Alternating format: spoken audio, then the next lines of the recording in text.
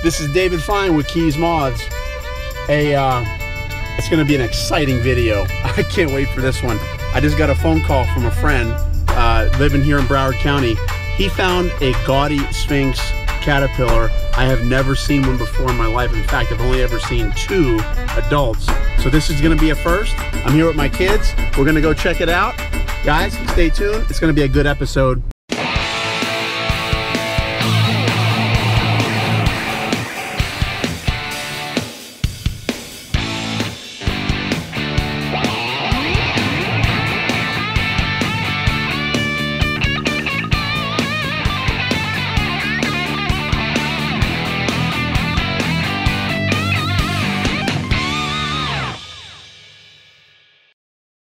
If you're searching for just about any species of butterfly or moth, you can read a book or go online and find out where it might be seen and what time of year, and have a good chance of seeing one. Well, the Gaudy Sphinx is not that bug.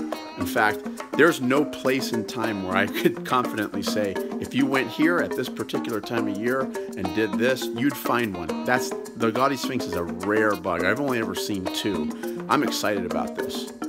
So we're here in Broward County, and what did you guys find? Nebraska. What did you guys find? Caterpillar. You guys found a caterpillar? Can you show him to me? Is he in there? Zeke, where's he at? Where's he at, man? Guys, do you know what that is? Nebraska. Gaudy Sphinx caterpillar. I'm gonna open it right now. Watch this. This is a very, very cool bug. What? Guys, let me ask you a question. This kind of looks like something else, doesn't it? What does it look like? Like a snake. Like a snake, right? And do you know what it's called when something looks like something else in nature to protect itself? What's it called, Lorenzo? Well, it's a kind of camouflage, but it's called mimicry. It's called mimicry. Isn't that cool? You know I have to know exactly where you found this, right? This is citizen science at its best. So, this was it, huh? Yeah, this was full of that like vine, so we were weeding it, and all of a sudden I saw a stick that was like twice its size, like twice its thickness. Yep. And I went to look close to it, and there was a caterpillar. There it was, huh? It's a vine. It's a bug one. The Gaudy Sphinx typically eats plants in the grapevine family. But, you know, we're going to take a look around and see if we can't find a few more, right? After about an hour of searching for more caterpillars, we couldn't find any more. We gladly took our Sphinx larva home, along with a gallon Ziploc bag full of its larval host plant, so that we can feed the caterpillar for the next few days. So what I'm going to do now is I'm going to give you guys a few tips for raising Sphinx larvae in your home. I want to say a special thanks to the Sonnenberg family for blessing us with Nebraska. Gaudy Sphinx, first caterpillar we've ever seen. But what we're going to do right now is we're going to show you guys how to raise a Sphinx caterpillar. And we're going to put them in this container here, this plastic container. What we're going to do is we filled the bottom with dirt. And the reason we did that is because when the caterpillar is done eating and it's ready to make its pupa, what they do is they crawl down and they'll actually dig a hole in the dirt and bury themselves in the dirt, and they'll pupate there, and they'll probably stay there for a couple months. And then, well, we got to keep it moist. But what we have to do is when the Sphinx moth emerged, one of the big mistakes that I made when I first raised Sphinx moths is I didn't have anything for them to climb up on. So this is like a smooth plastic side, and they would, as they come out of the dirt, they would try to climb up so that they can hang, and gravity pulls their wings down so that they can pump blood through their wings, and the wings will stretch out. If they don't hang upside down while they're drying out, then the wings won't fully form the right way, and they'll get deformed and they won't be able to fly. So what we do is we put a little piece of paper towel right here, and we tape it along the back side, so when the moth emerges, it can have a place to crawl up. This is the food that we're going to give the caterpillar to eat, and so that's a nice piece of food there. And we're going to make a nice fresh cut, and that should be a good piece of food probably for a day or so that the caterpillar can eat. And we can do is we can place it right down inside of the water there, And then we can put our water container with our stem, with our leaves, right inside of our container there. All right, now Sophie, go ahead and open up. Okay, so here is our Gaudy Sphinx larva. He's alive and well, and he's doing really, really good. He's cruising around looking for some fresh food. And so what we're gonna do is we're actually gonna put him right in here. And that's where he can stay. He has access to his fresh food. And then we have a lid that we put on top so he doesn't crawl out. And he'll eat like that. He just molted into a final instar, so he should probably have probably another 3 or 4 days, maybe something like that, of eating before he makes his pupa. So we're gonna feed him for 3 or 4 days, and we'll see how it goes. Hopefully we have our first reared Gaudy Sphinx. Right, Sophie? Fantastic. Now, we want to show you just how crazy cool this caterpillar is. Aside from being ridiculously rare and huge, it's one of the best snake mimic examples that we have in all the caterpillars in North America. I mean, this thing looks just like a viper. Check it out. The cryptic brown and tan coloration of the caterpillar really resemble that of many of the vipers of North America. It even has this fatty tissue around the thoracic region, which really resembles the flat V-shaped head of a viper. The large false eye spots on the thoracic region are wildly intimidating to a would-be predator. It even has some fake nostrils on the front, and it even looks like it has the mouth of a snake as well. This thing is awesome! When the caterpillar is disturbed, what it does is it slowly retracts its head inside the fatty tissue of the thoracic region. But at the same time, on the butt end, there's a little tiny piece of reflective tissue, and it twitches it over and over and over again. And what that does, it's very intentional, it draws attention of the would-be predator away from the head and brings it to the rear end of the animal. See, if the bird attacks the head, the likelihood of an injury that would be harmful would be probably pretty good, and the caterpillar probably won't survive. But if a bird were to hit the back end, it might survive an attack. But the true beast of this caterpillar comes out when it gets disturbed. Now it's time for the bait and switch. After triggering that little reflective piece of tissue on the back end and drawing the attention of the predator back there, what the caterpillar does, it'll cock its head and thoracic region up in the air and actually turn its eye spots, its fake eye spots, towards the predator in an attempt to scare it. It actually looks just like a viper ready to strike. Let's put this in perspective. Imagine you're a hungry bird and you think you found yourself a great meal. There's a big fat caterpillar and you're getting ready to eat it. And all of a sudden you see this little tiny reflective light and it captures your attention just for a second. But then all of a sudden you have this creepy, eerie feeling that you're being watched. So you turn and look over your shoulder and oh my goodness, what is that? It's a snake looking at you right in the face, ready to strike. That's enough to frighten any would-be predator away, guaranteed.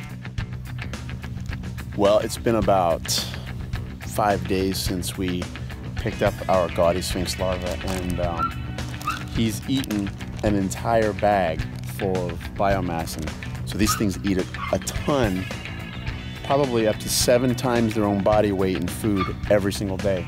And so he's eaten an entire bag just like this. And so we're gonna feed him now and see how that goes. Wait, it eats 7 times his body weight in food every day? That's crazy. I mean, let's put that in perspective. I weigh about 200 pounds.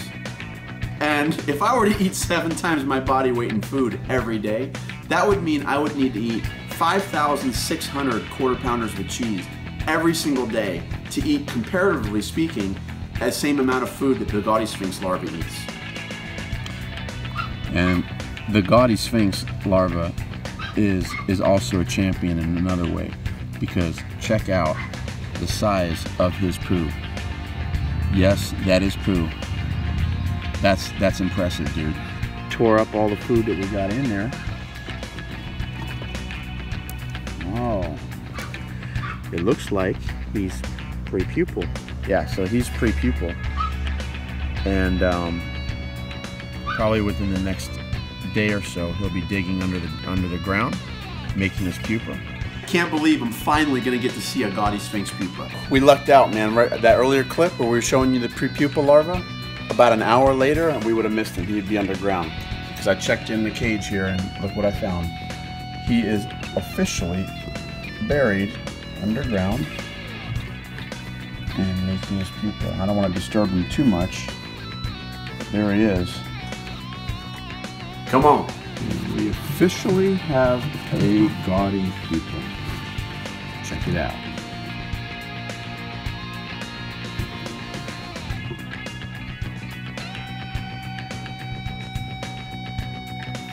Whoa. Dude, relax. He almost wiggled right off the table. That would not have been good. Dude, where are you going? Gaudy, where are you going? He doesn't like being out of the dirt. So I brought our little Gaudy Sphinx pupa out of the dirt now. I love Sphinx pupa because you can see how active they are and their little abdomens twirling around there. So one of the things that you can see in a Sphinx pupa are all the parts of the body, the external parts. You can see the chambers in which they develop. And so you can see the abdominal chamber there moving around. And then right here would be the thorax, the thoracic chamber. And then of course up at the front would be the head. And then on the side, on each side of the head, you can see where the eyeball or the compound eye forms there, the eye chamber. And then we have along all the way down the sides of the pupa, you see the little black dots here. Those are sphericals. That's where they actually breathe, and they actually do breathe, even in the pupa stage. There's little holes that are here which they breathe from. And then you can see the wing pad here. This is where the wings develop. This big long pad here, and then there should be one on each side. And then right down the middle of the wing pad, you can see the proboscis chamber. And starting from the head, there's two equal chambers that run, little lines that run all the way down the length of the wing pad. And that is where the two different halves of the proboscis develop. And the proboscis is actually like a straw, and it develops in two pieces. So you have two half straws that develop. And the first thing that the moth does when it emerges from the pupa is it has to fuse those two pieces together so that it can eat. And then also you see along, whoop, he's twisting around. He doesn't like being on his back. Next to the proboscis chamber, you see the leg chambers, and you can actually see where the legs develop inside of these chambers here. And then finally, on the outside of the leg chambers, you see the antenna chamber, which is right here. It starts from the back of the head and then runs all the way down here. So that's where the antenna develop. Same thing on each side. So as you can see, our little Gaudy Sphinx pupa is not happy out of the dirt. He's not happy being disturbed, so we are going to go ahead and put him back now so that he can develop in peace.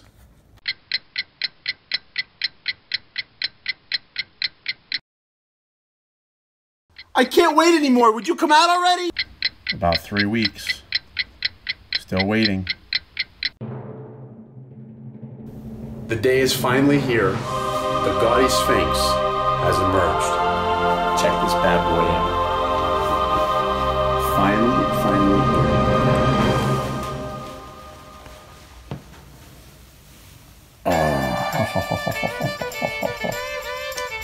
Wow.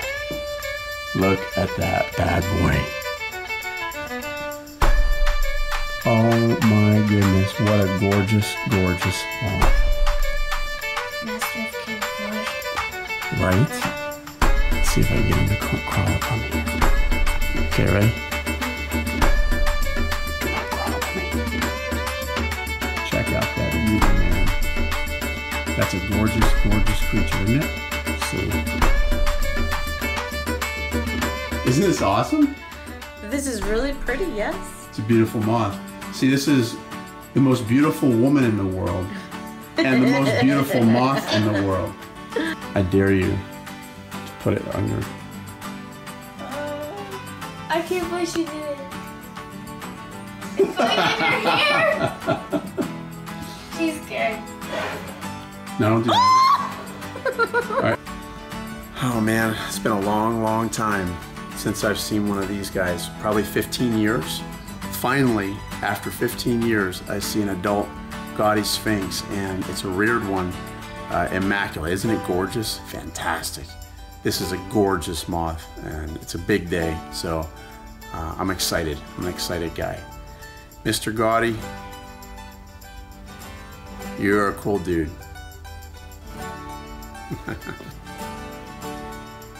Yeah, he's getting ready to fly now. They warm up their body by vibrating their wings like that. That means he's ready. He's getting ready to take off.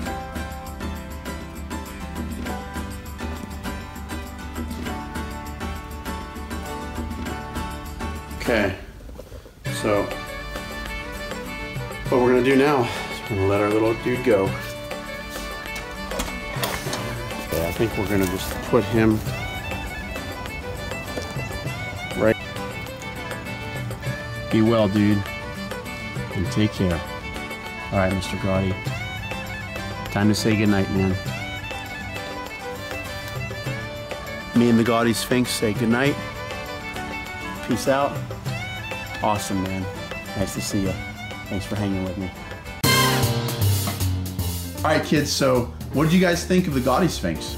What was cool, like when it like stuck up his head, like when you disturbed it, all the the big eyes go up and to scare predators away. What's it called when an animal does that? It's called mimicry. Mimicry. Sophie, what about you?